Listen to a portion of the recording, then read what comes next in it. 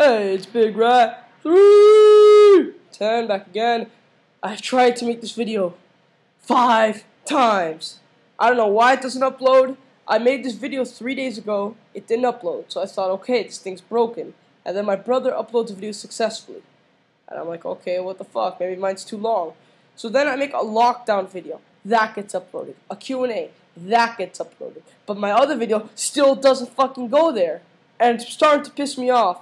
So I got on a new computer and I'm trying to do this all over again. I know it seems like I'm doing a lot of videos today, but my brother Dunder Mifflin 123 is very sick. He has a migraine and a fever, so we're not going to go anywhere for a while. So I'm kind of stuck in the house watching this.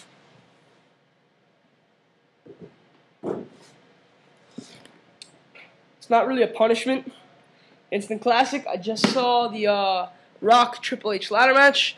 Well, I do think it's very, very, very, very, very good. I'm not sure if I would put it in my top 5 ladder matches like you did, but we all have our own opinions. Now, I'm just gonna finally try to get to this video for once. Now, look, rvdtito4life. I have made 2 videos basically ranting and screaming at these guys, and I don't want to do that. rvdtito4life, if you're watching, which you might, because I'm going to send this to everyone I know who has 1,000 subscribers, I'm going to send this video to you, and I'm asking you to send it to them to make sure they get it. I'll also send it directly to them, but I doubt they'll watch it. Please, I'm begging you guys, just do this for me, because I need to get my message across there. I want to do this in the most respectful way I can, because I respect you two. You two are, while I don't agree with you all the time, you still guys do make great videos. So, you say WWE has been bad for several years, yet the last time you saw last pay-per-view you saw WWE before WrestleMania was June of 2006. rvdtito4life, how do you know it's been bad for years if you haven't even seen it since 2006? You can't say that. Like, I could say, I'm here, let's try to give you an example. Okay, in 2005, when, remember, I watched TNA in 2004, and then I left it because I didn't want to have to pay $10 a week. And so in 2005, and by the start of 2006, I could have said, you know what, TNA has sucked the whole 2005. But I can't make that statement because I didn't see it. And it actually was a very good year for TNA in 2005. Probably their best year, some people say. So, you can't make a statement when you're not even watching the damn show. That's unfair, and I'm sorry, that's showing complete bias. That's trashing the WWE. You're calling it bad, but you haven't even seen it. That's trashing the WWE. Just automatically assuming it's bad, and that's bad for anyone on here. You say they haven't created stars since 2002. Now, I didn't want to name too much because it could take the whole video, so I'm just going to name around 6 or 7. I know you said Cena and Randy Orton. Batista, they made into a star. CM Punk, they turned him into a star. Say what you want about, oh, you're from ROH. No, WWE made him into a star. Mr. Kennedy is becoming a star.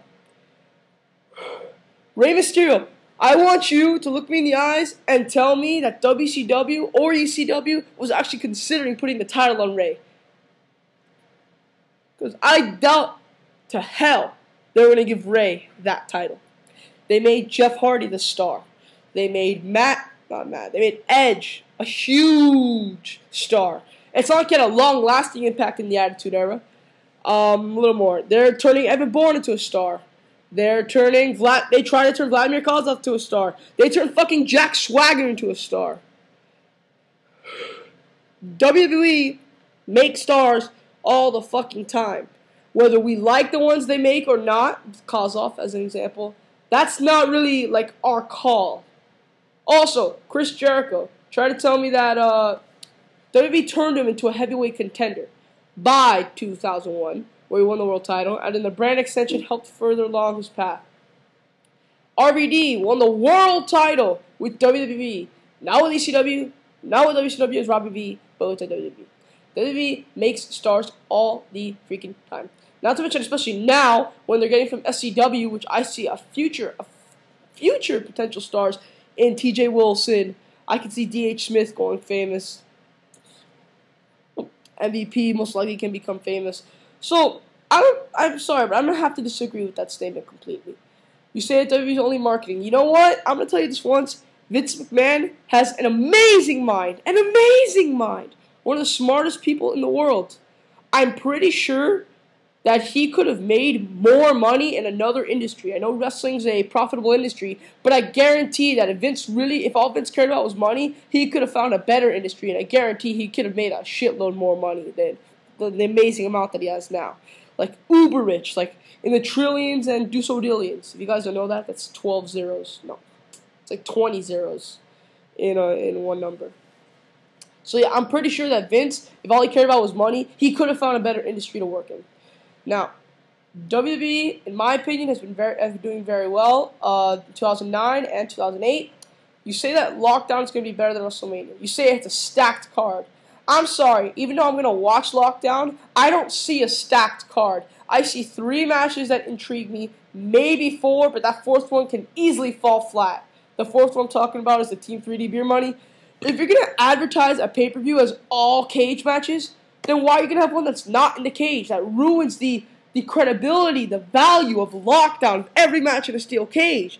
So now you can just say, oh, never mind, we'll just not have a cage match this time. Not have a cage match this time. No, you're hurting the pay-per-view. There's only 3 matches I might be looking forward to. The Lethal Lockdown, Escape, and the IWGP Junior Tag Titles, which could fall flat because a cage match, I've said this before, that hurts this match. Because they can't do suicide dives through the ropes. They can't do moonsaults off the turnbuckle with everyone on the outside. They can't. The cage, like, limits them. Do I see one person going to the top and jumping on to everyone else? Yes, but I personally would rather have 8 people doing suicide dives and moonsaults like crazy. So, I'm sorry. And besides that, the rest of the pay-per-view just looks weak. Mick Foley Sting, yeah, very, very tough and anticipating. 2 old guys where Foley can barely walk. Good job. The Queen of the Cage, which was crap last year, and it's going to be crap this year. The women's title match, which Angelina Love and Taylor Wilde. It's going to be like Bound for Glory, where I was actually looking forward to the Bound for Glory one with Roxy, because they never give Roxy the title shot. And it was a 5-minute squash where Roxy ate the pin from Taylor Wilde. With a German suplex, might I add you. So that's what this match is going to be like. Maybe Angelina Love is going to win this one, but it doesn't look anticipating. The Doomsday Chamber of Blood. It was $1 million idea last time at Hard Justice 07, wasn't it? No, Hard Justice 07 was a pretty bad pay-per-view. That might have been the worst match. Because they hired our hopes. For LAX VKM, we knew the match was trash. And you know what? They gave us trash. We're like, okay, well, we already expected that. We saw, Black Rain and Chris Harris. What the fuck can Black Rain do anymore? Okay, we expected that. But for the Doomsday Chamber of Blood, we were expecting a lot. And we got crap. And the match was really short, and it was just horrible. Horrible. So I'm going to put Abyss and Morgan in a feud that is god-awful. That Abyss already won the first match. So the feud should have ended right there. When the face wins cleanly, then it's over. Because you already know he can beat the heel, so why does he have to keep fighting? Boom. That feud should have ended 2 months ago. What's the other? Bonaducci for Sierra Young in a dark match. Yes, I'm looking forward to see a celebrity get into the ring because those matches are always, successful. So yeah, Lockdown is definitely not a stacked card. I definitely don't think it's going to be better than Mania. I don't even think it'll be better than Backlash. Backlash is looking really good. Cage swagger for the ECW title. The I Quit match with the Hardys. The 6-man tag for the title. And the last man standing match between Cena and Edge. Backlash, to me, is more stacked than Lockdown. Right there, out of the 4 matches, I want to see 4 of them. For Lockdown, out of 8 matches, I want to see 3 of them. WB already won. I'm sorry.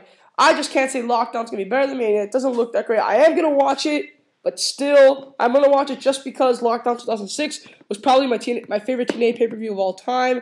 And I'm going to watch it just because that pay-per-view did so well that I can trust it. But 2007 wasn't really that great. 2008 sucked. If 2009 sucked, I might lose my faith in Lockdown completely. So I better hope they do well. rvdtito4life, I think it's not fair. I mean, I know you guys worked for TNA, and when you work for a company, you have a special love to it because you worked for it, but you haven't been around the WWE, so it's really not fair that you say they've been shit. If you've actually watched, they've been actually very good. And you said TNA's good, 10 months, bad 2 months. Well, you know what? The Shinick sucked. Against All Out sucks. I thought that Genesis wasn't great. It was a 2-match pay-per-view. Final Resolution sucked, and Genesis to me was pretty bad. I only liked 1 match. It was just kind of bland. 5 months already, it's bad. That's how I prove it. 310 out. Peace.